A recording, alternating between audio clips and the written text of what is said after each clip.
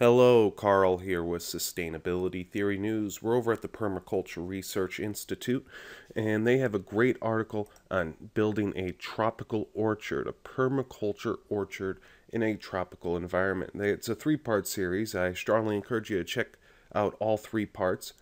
And they have the breadfruit tree right here. It's one of my favorite trees. 100 of these breadfruit are said to have enough energy to feed a person for a year.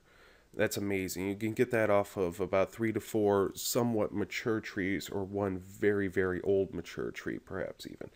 It's a heck of a tree. It's only grows in tropical areas.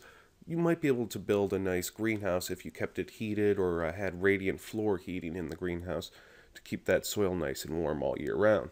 But there's other information in this article I strongly encourage you to check out. But mostly look for to grow foods you're already eating on a regular basis. Foods that have high caloric value, dense calories.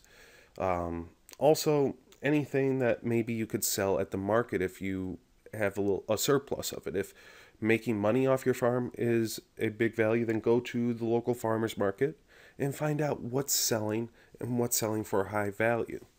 And you might be able to reproduce it in a sustainable way. There's a lot of perennial herbs, for instance, that fetch a high dollar at market and grow year after year with very little maintenance.